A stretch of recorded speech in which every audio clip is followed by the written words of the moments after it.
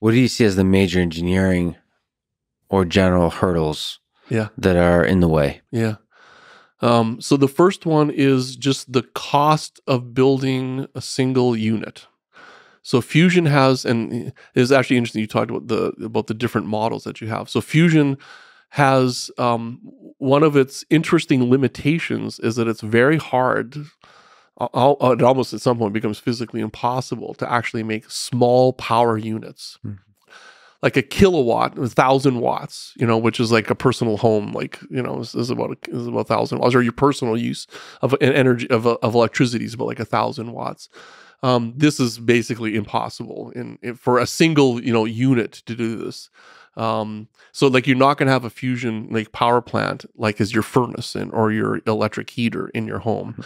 And the reason for this comes from the fact that fusion relies on it being, it's not just that it's very hot, it's that the fusion power is the heating source to keep it hot. So if you go too small, it basically just cannot keep it hot. That's so it's interesting is that this is one of the hard parts. So this means that the individual units, and it varies from concept to concept, but the National Academy's report that came out last year sort of put the benchmark as being like probably the minimum size looks like around 50 million watts of electricity, which is like enough for like a small to mid-sized city actually. So that is so that's sort of like a scale challenge, and in fact, it's one of the reasons why in Commonwealth and in other private sector ones, like they try to push this down actually of trying to get to these smaller units just because it reduces the cost of it. Then probably, obviously, I would say it's an obvious one, like achieving the fusion state itself and high gain is a hard one, but we already talked about. What kind of hurdle, what kind of challenge is that? That's achieving the right temperature, density, and energy confinement time in the fuel itself, in the plasma itself. And so some of the configurations which are being chosen have quite a ways to go. In fact, I've seen those. But what their consideration is, oh yes, but by our particular configuration, the engineering simplicity confers like an economic advantage, even if we're behind in sort of in a science sense. Okay, which is fine. This is also what you get when you get an explosion in the private sector. You basically are distributing risks in different ways, right? Which makes sense. All of that good. But so what I would say is that the next hurdle to really overcome is about making net electricity.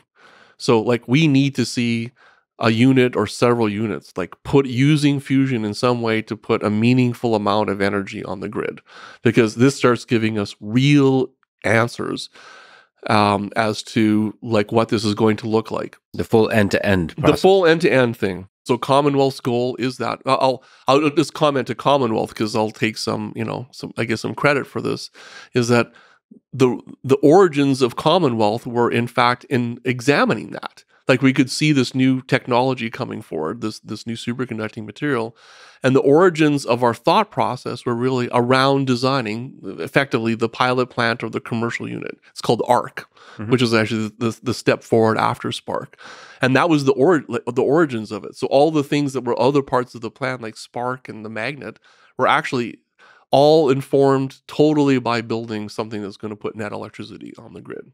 And the timing of that, we still hope, is actually the early 2030s. So Spark is the design of the tokamak, and ARC is the actual full end-to-end thing. It is like a thing that actually puts that energy on the grid. So Spark is named, intentionally, that it's like it's on for a short period of time, and it doesn't have it has, it's the spark of the fusion, revolution or something like that, I guess we could call it. So those are sort of the programmatic challenges of doing that. And it's you talked about SpaceX. So what has evolved even in the last year or so was, in fact, in March of 2022, the White House announced that it was going to start a program that kind of looks like a SpaceX analogy, that namely, wow, we've got these things in the private sector. We should leverage the private sector and the advantages of what they obtain, but also with the things like this is going to be hard and it's going to take quite a bit of financing. So why don't we set up a program where we don't really get in the way of the private sector fusion companies, but we help them finance these difficult things, which is how SpaceX basically became successful through the COTS program. Fantastic, right? And that's evolving as well too. So like the fusion ecosystem is almost unrecognizable from where it was like 5 years ago around those things. How important is it for the heads of the companies that are working on nuclear fusion to have a Twitter account and to be quite? You said you don't use Twitter. I don't use Twitter very much. I mean, there is some element to, and I don't think this should be discounted. Whatever you think about figures like Jeff Bezos with Blue Origin or Elon Musk with SpaceX, Yeah.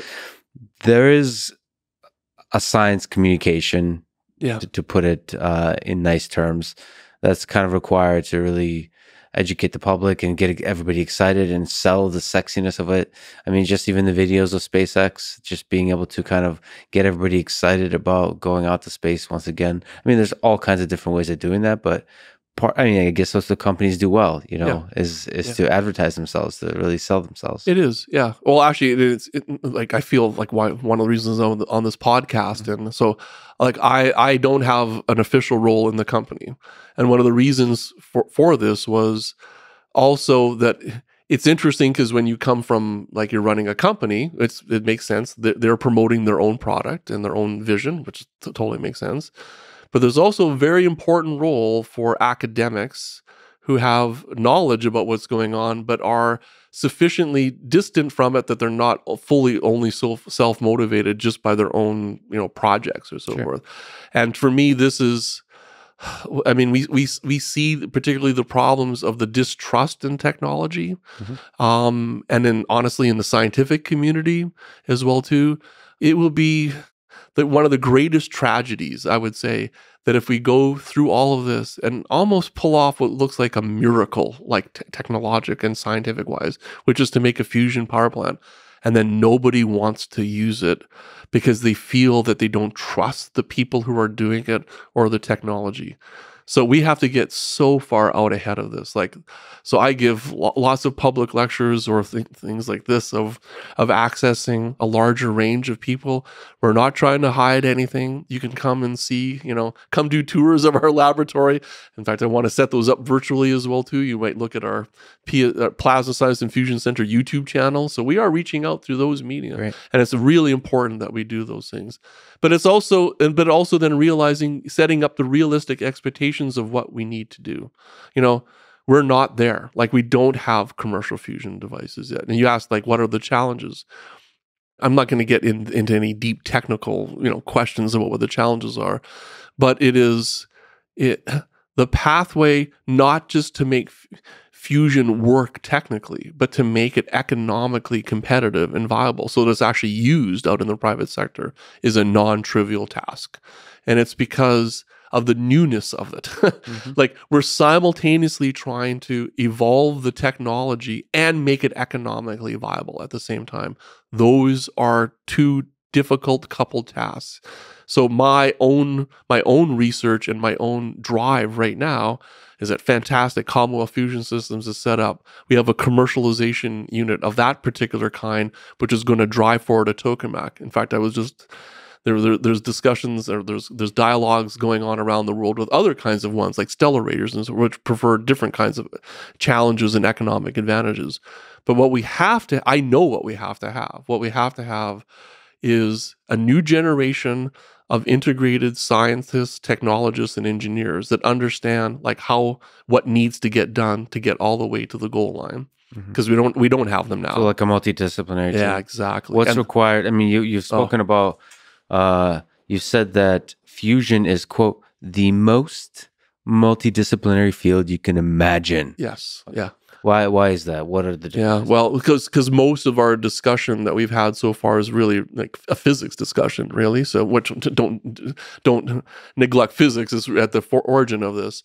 But already we touched on plasma physics and nuclear physics, which are basically two, somewhat overlap but independent disciplines. Then when it comes to the engineering, It's almost everything. So why is this? Well, let's build an electromagnet together. Okay. What is this going to take? It's going to take, it's basically electrical engineering, so you understand how it goes together, what happens.